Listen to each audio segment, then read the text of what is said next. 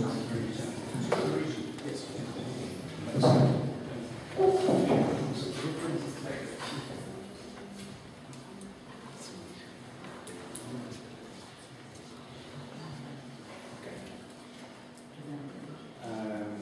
afternoon. My name is Trevisan. I'm a psychiatrist and psychotherapist working in Florence. It's an honor to be here and speak here today. Thanks Professor Polese, and thanks to the previous speakers. Now, the topic is not one of the simplest, nor is it one of the most taken for granted. This relationship between violence and mental illness can be considered to be particularly intricate, and we mustn't make any generalizations. Epidemiological studies involving large populations of psychiatric patients since the 90s estimate that the potential aptitude toward violent behavior is moderate but significant. Psychiatric patients are more victims than agents of the violence. In this case, the acts have of variable severity from the insults to the homicide. On the other hand, those with schizophrenia, psychosis, and severe personality disorder have a high risk of serious violence. There are important epidemiological studies in which the risk factors are sampled in order to form prototypes of violent individuals. I remember the famous work of the MacArthur Foundation, in which psychopathy and substance use were proven to be the major indicator of violence. The large amount of statistical and empirical information obtained made it possible to develop assessment methodologies, actuarial or semi-actuarial, through the use of appropriate evaluation scales. Patients with a psychiatric history are particularly relevant clinical gauges.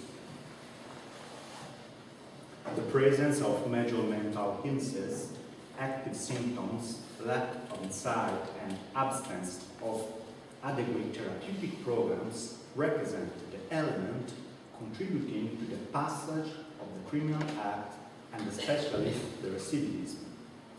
So, the acute symptoms do not always justify the recidivism. For example, both psychopaths and pedophiles, that is, those with high rates of violence, cannot be described as acute. Also, in contrast, schizophrenics or depressive patients may commit heinous crimes claiming to have felt well and not admitting guilt. From the data, it appears as though it is difficult, if not impossible, to make prediction of recurrence of violence, and so it seems better to prevent violence acts in as much as these acts cannot be predicted. In fact, if there exist illnesses with common characteristics of symptoms, course, and prognosis, then it stands to reason that there are also patients where each one is different from the other with different specificities. Very serious psychiatric patients can be aggressive and violent, but there are also those who are chronically ill and have never been this way, and at least in their behavior. As my colleague will say, we have considered in this context the crucial contribution that the psychodynamic approach based on birth theory may also provide for violence risk assessment. However, it is necessary to understand the risk that arises in the specific context to the interpersonal relationship that is established between the culprit of the crime and the victim. Violence is therefore not an innate quality found in human beings, nor an intrinsic evil to us, but instead a behavioral symptoms of a severe absence of affectivity, called in Italian anaffettività. Knowledge of internal coldness of the patient allows for a more diagnostic evaluation. Regarding the categorical diagnosis, for example, we could say that if the human reality of the patient is destroyed in several parts, we cannot make a diagnosis of personality disorder, even under the alternative model proposed by DSM-5. It is necessary to think a psychosis. Concerning the psychopathological diagnosis, we could give some examples. A patient may have a delusion and not manifest it linguistically, but only in behavior. We can take the case of Biswanger's patient that decided to give his sick daughter a coffee. We can assume, if he does not say it, that he considered his daughter already dead. We cannot deny that he gifted her a useful object and that this person thinks with lucidity toward material reality, but we are affected by the extreme dehumanization of the gesture. The extremism of thought and clarity of the action are also characteristic of those who develop delusion about an end of the world catastrophe. Regarding this, a striking case is the story of Anders Breivik, the perpetrator of the Utøya massacre in Norway. Breivik declared himself sane and guilty, feeling a humiliation of every type of mental diagnosis. The first pool of experts declared him schizophrenic, reconstructing his manner and behavior, encouraging his entrance into forensic health facilities.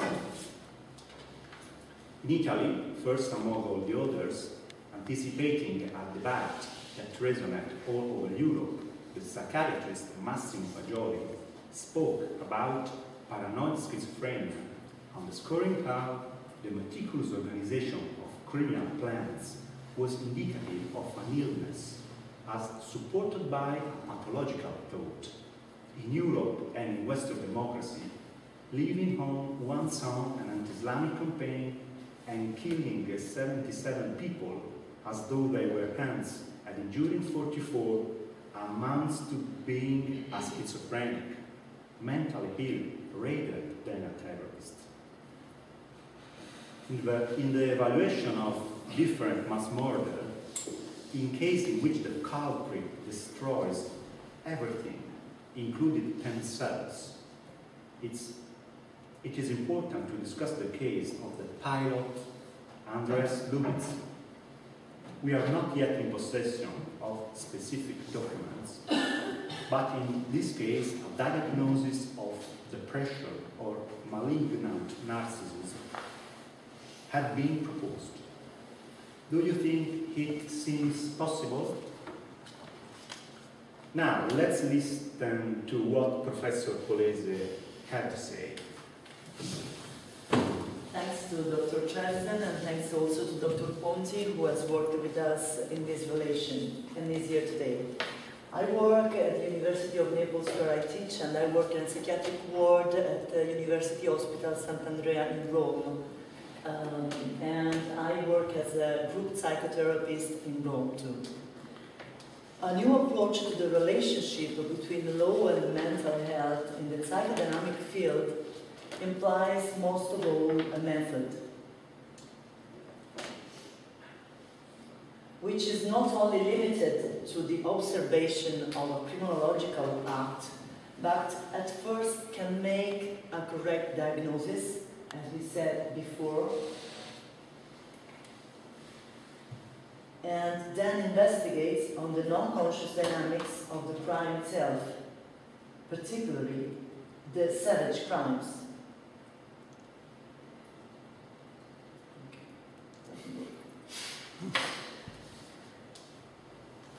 Which are without a motive, that's the object, crimes without a motive. It is not a murder of a typical criminal, neither a fit of madness based on a confusional state or a fit of anger or hatred. It is a brutal murder which is planned in detail. The person is lucid and cold. How can we investigate these cases? The classical psychoanalytic approach considers that this event as a natural phenomenon related to the structural characteristics of the unconscious. Freud wrote in Totem and Taboo in 1913, "The law only forbids men to do what their instincts incline them to do. Accordingly, we may always safely assume that crimes forbidden by law are crimes which many men have a natural propensity to commit." So, the psychoanalytic position indeed declares a postulate on the impossibility to know the unconscious, that in German, in fact, is das Unbewusste, which means not knowable, and at the same time declares a postulate on the violence that the unconscious is characterized of since the early childhood, as we all are aware. So, marking an unavoidable splitting between the conscious and the unconscious. The conscious is moral, the unconscious is evil. Splitting between the rational and the non-rational, adulthood and childhood.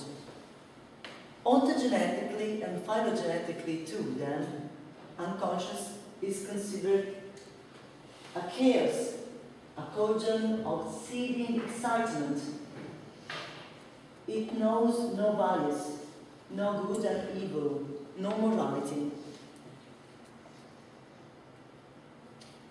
So, still nowadays, a main common point in psychodynamic therapies and psychoanalysis is the expectation that unconscious naturally presents features that seems to be pathological. Why can an idea of physiology not be reached when thinking of the unconscious mind?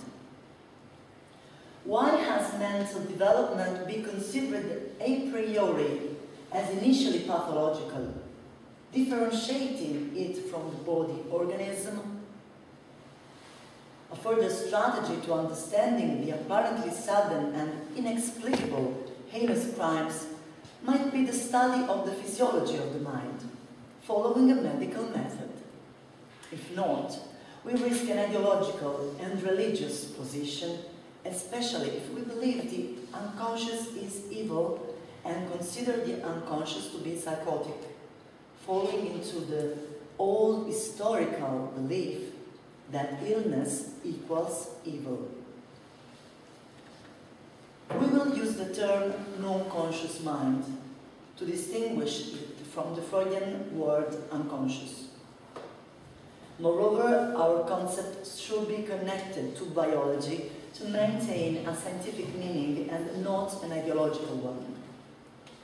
We have taken into consideration the human birth theory mentioned before by my colleague, written by Italian psychiatrist Professor Fagioli. He stated that at birth, the brain is activated by an absolutely new stimulus, given the intrauterine dark, the light, that, being energy, goes directly into contact with the cerebral substance to the eyes and the retina, which is cerebral substance. Recent biological data on fetal and postnatal studies support Fagioli's theory, as studied by Professor Gatti and her team at the University of Siena in Italy. They showed like the light is directly in contact with cerebral substance in the retina. There's an alternative system from the vision one, where there are specific cells, ganglion cells, that are sensitive to light and have the unique capability to be directly in contact with the whole brain. So, through an opsin conversion, the brain is activated by light energy through the firing of locus coeruleus. And around, on an average, 20 seconds, there's the activation of respiratory muscles and the first breath and the willing.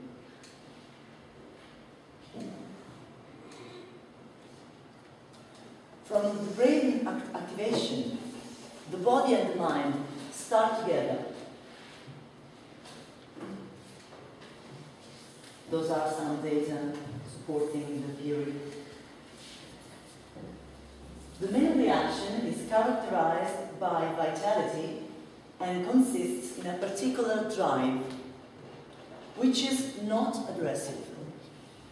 It is inner to a fantasy in which, first, the inanimate external world presented by the light does not exist. Simultaneously, through the neurosensitive trace left on the skin by the amniotic liquid, that a human body, like us, exists. This is called disappearance fantasy, fantasia di sparizione. That is the human-specific capability to imagine. The existence of a human body like us is the memory fantasy of the sensation had before. This physiological approach considers the non-conscious mind as the body, being pro-life and not destructive or naturally antisocial. As in medicine, it is the loss of this physiological condition to determine the loss of the sense of the other human being, like us, and the loss of our humanity. In particular, when vitality becomes low or is lost, joy presents itself as another drive. This is directed against the human world this time, and not the inanimate one like at birth. Human affectivity and capabilities are compromised or lost, and a condition called anaffettività, absence of affectivity, emerges and alters human relationships. The subject has lost his birth. This is compatible with a conserved rationality and with an organized conscious thought and behavior. The pathology is at a non-conscious level, and what is lost is the relationship with the human. It is a non-conscious violence. Fagioli calls it invisible violence. This is a cover of Saramago's book titled Blindness. It's very interesting as a representation of anaffettività. So you can read it if you are interested. In some serious case, through the annulment drive, the other human being becomes an object, like a thing. Let's remember the famous case of Cogne, I don't know if you know that, where a mother killed her child. In Italy it was very famous. While her dying baby was still on the floor, bleeding, she said to her husband, "Let's make another." Like a broken glass to substitute with another. Moreover, if a delusion is present, like the other is the devil, the heinousness might be understandable, and the risk that a crime has this characteristic is even higher. Futile reasons can justify an act of violence. In another famous Italian case, Chiatti, the subject killed 2 children because they won a game of cards. rationality helps to organize the crime perfectly, even more efficiently than in a usual crime, because there are no affections or emotion to hinder logical thinking and the management of timing and actions in the murder. In these cases, the motive cannot be sufficient to explain the crime and the heinousness, or it is not even present. Let's see the case of Lubitz. Has he told his girlfriend he wanted his name to be remembered forever? Is this why he committed the crime? Without dyspnea, as we know from the investigation, and probably you can imagine he did not even have blood pressure or heart rate alterations. He pushed the button and the plane was made to crash. He killed 150 people on 24th of March this year. Again, the diagnosis here is crucial. In the schizophrenic logic, rationality is untouched, while the affectivity is lost, and the contact with the body is lost. The schizophrenic person is like pure thinking. The idea that the world is being destroyed is a common symptom. In this case of Lubitz, he destroys people. A plane of Lufthansa, the main German company, like destroying Germany, and together with this, he destroys the world.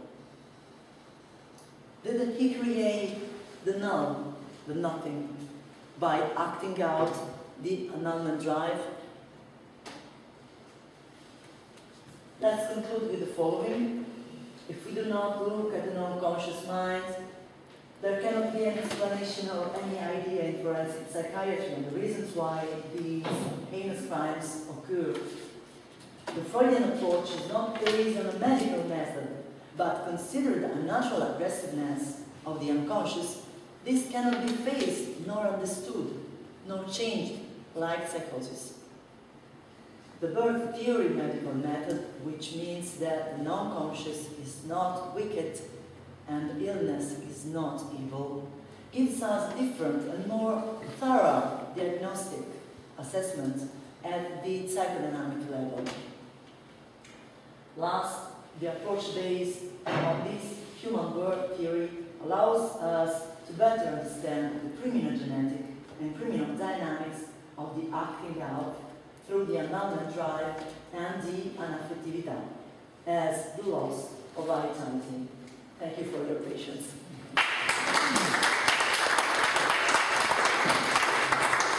Perfecto. Please. Perfecto. Grazie. Thank you so much. If there are any questions, Could you talk a bit about the case where a person has been found not guilty by reason of insanity and they were obviously psychotic? I'll give you an example from Canada where a man sitting in a bus, well educated, is under a delusional system and cuts off the head of the person sitting next to him. Subsequent to the trial, he was found not criminally responsible. He responded very well to antipsychotics. What I'm trying to do is sort of relate that illness approach to the cause for his behaviour, to the unconscious that you were talking about. Are the two discrete or do they relate? Oh, there's a precise relationship, as a psychodynamic psychotherapist, we have to say that there's a precise relationship between the act and the non-conscious mind, because everything we do and we know in the consciousness is just a partial reality of the mind, because the mind should be considered in its totality, that includes the consciousness and the non-consciousness. Consciousness is behavior, verbal thinking, is to be, awake, while the non-consciousness include the non-conscious thinking that is mainly through the images of the night and the dreams, or in the art is very well represented, or in a specific human relationship that is the relationship between difference. That means man and woman, because different from yourself can make to emerge your non-conscious mind. Said that, in the illness, you have behind the behavior a non-conscious thinking, and that world must be examined to prevent probably the murder, the criminal act, and also to understand very well why the man or the woman did that. This must presume that you do not believe that it's natural commit crime, especially so heinous crime. And when there's something like happened in Canada that you mentioned before, I don't know the case, so I can't say to you something about the person because I have not even heard about that. But it's sure that something happened inside that mind. Or you mean about the boy? No, I don't know, but we didn't know about it. In Italy, the newspapers didn't speak about that. In any case, there's the capability to be so cruel against a body like ours. So there's something missing in humanity. Well, he was conscious. He knew that this person was going to kill him. And if he didn't kill him right now, he would be killed. That was the delusion he was working on. So in a sense, it was conscious, but sort of what made it come up there. Yeah, but the point is that when you have illness at an unconscious level, consciousness can be not compromised. They are even more perfect than us. Yeah. Because they don't have emotions, they don't have affections that make them in conflict. There's a clear relationship with the material reality that is conserved, while what is lost is a relationship with the non-material reality that is human reality. So there's no emotion, no recognizing their self in other human being. So they lost this image that we have at the birth. We have this intuition that there's another body like us, because we have the amniotic fluid neural sensation marked on the skin. So we are not desperated. We know that there's something. We have this intuition.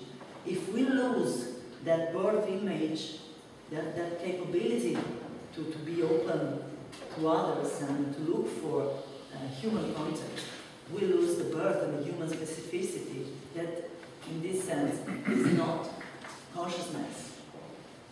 Thank you. You're welcome. Are there any conditions for understanding violence, extreme violence, dehumanization on a massive scale? For example, genocide, where a particular narrative, a particular ideology seems to get hold of people, seem to be able to justify doing anything for themselves. So could there be a role of, I should say, cultural factors? Can cultural factors operate on a large scale at the individual level in that sort of way?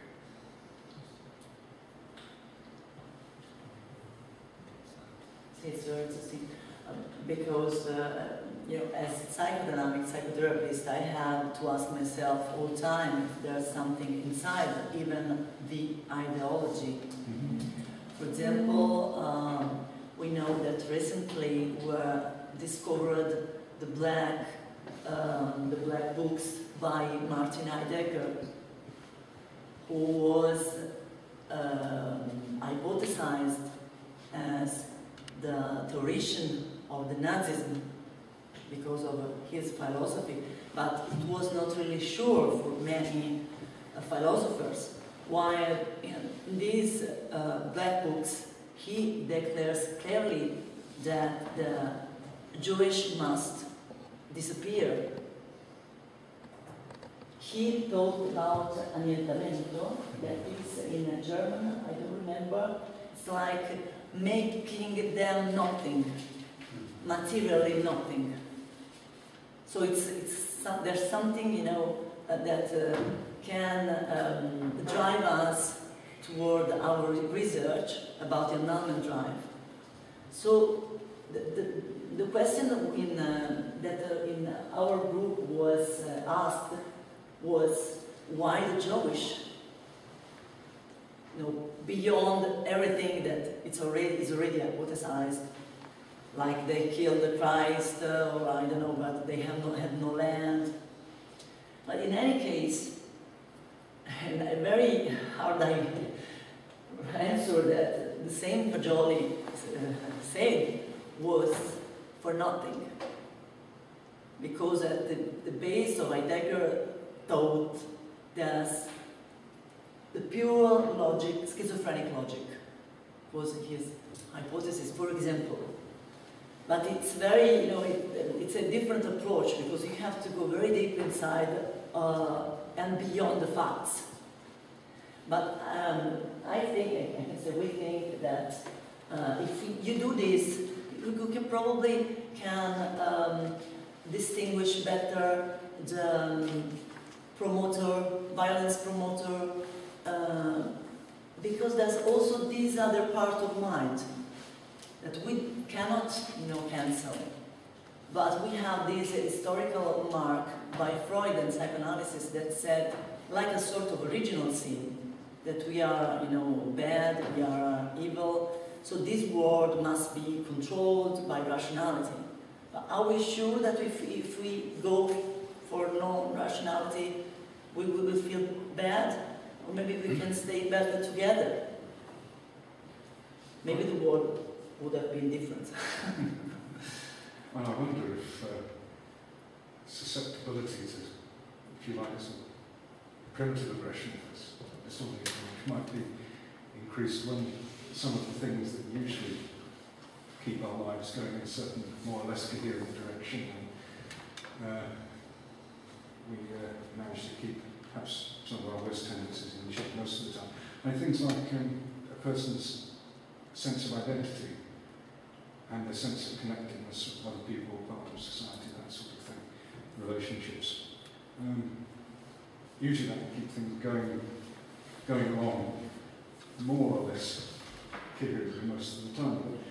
But I mean, some of the literature, which I don't have time to go into, let's talk about things like invalidation of a person's sense of identity, where they feel discredited. In fact, I did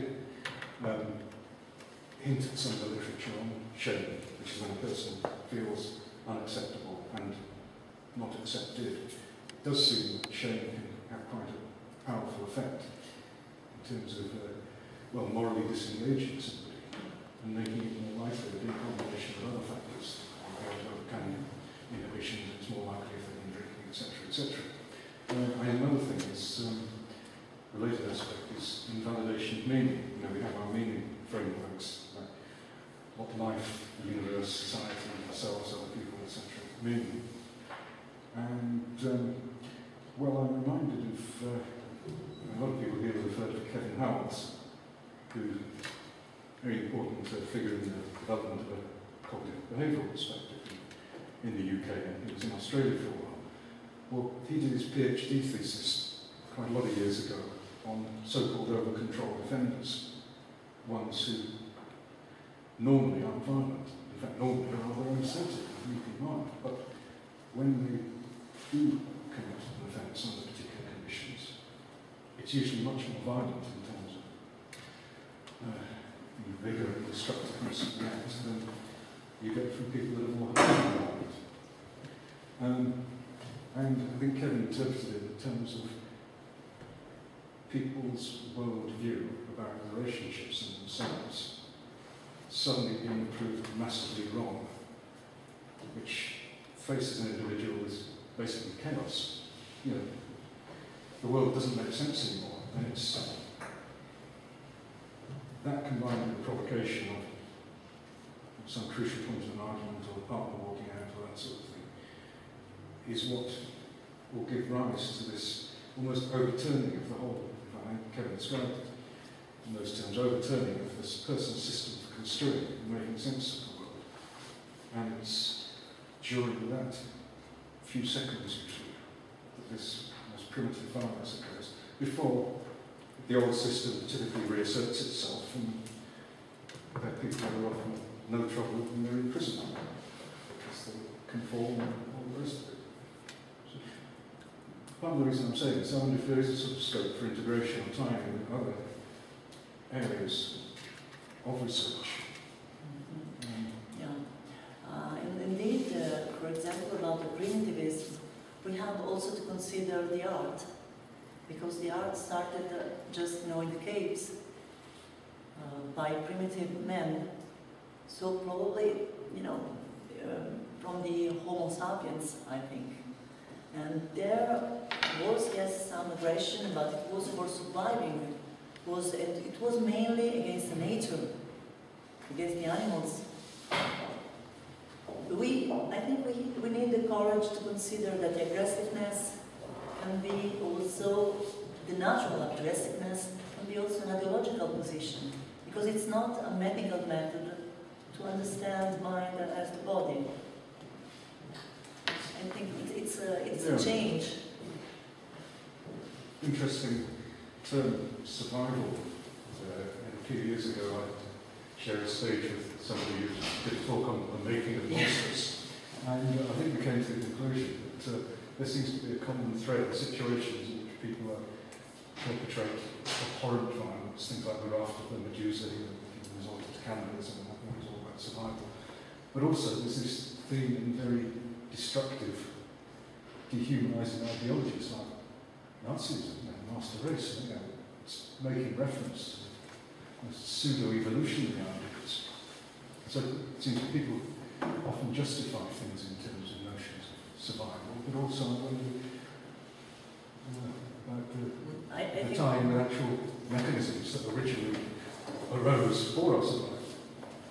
Well, it's a position that it's not really medical. It's like, consider that it's logical. It's anthropological, yes, probably, but as medical doctors, we should imagine that a heart at the birth is sane, while after becomes, can become ill.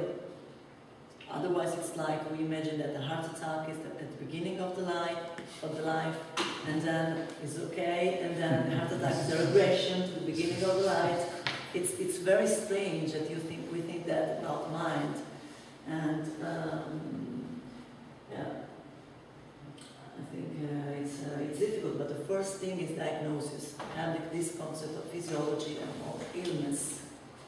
It's very difficult to have about the human mind, because we have millions of years, or at least thousands of years of prejudice and prejudgments and ideologies in different religions, in philosophy.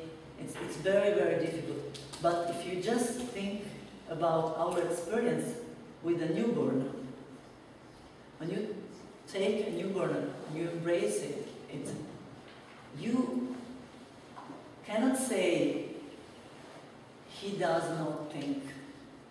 You cannot say he does not feel you. He does not have already a personality, a sort of, tastes about world. So we have to think that as human being, he can think, but thinking is a different kind of thinking. So maybe it's not conscious. I would like to ask about the HCR20. Sorry, what? The HCR20. Yes. You applied this score test for any patients? Yes, yes. For the assessment of the violence. So did you find any correlation or fixed relationship, a linear one, for example, or it's variable? I see plenty, I know. It it's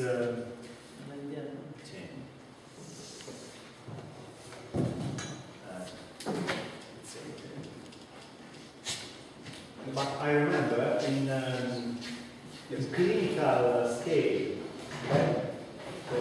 there is no, in historical scale, there are, yes, major mental illness. I just wanted to say that you can find excerpts of one Fagioli's book at the registration desk, if you want. It's more important the diagnosis. Okay.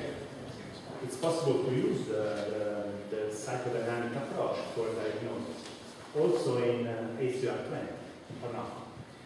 I agree. What I mean is, did you find a correlation between the a fixed relationship or any kind of outcome interpretation of the applying this scale with your cases that have been diagnosed for psychopathology over